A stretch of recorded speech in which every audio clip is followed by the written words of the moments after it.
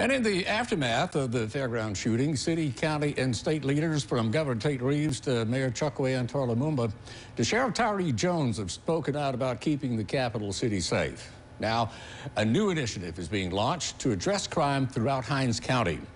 The Hinds County Public Safety Initiative, unveiled today by District Attorney Jody Owens, Lieutenant Governor Delbert Hosemann, and House Speaker Philip Gunn, addresses crime throughout the county with new temporary judges, assistant DAs, and public defenders. Leaders say speeding up the justice system will show criminals they will be held accountable for their actions. Thriving states have thriving metro areas.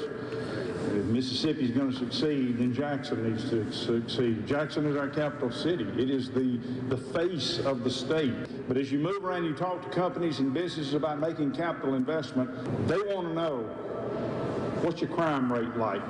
What are your schools like? What are your neighborhoods like? If I bring my company to your state or to your town, is there something for me and my wife to do on a Friday night? We have got to get this crime rate under control. Funding for this new initiative goes into effect in July.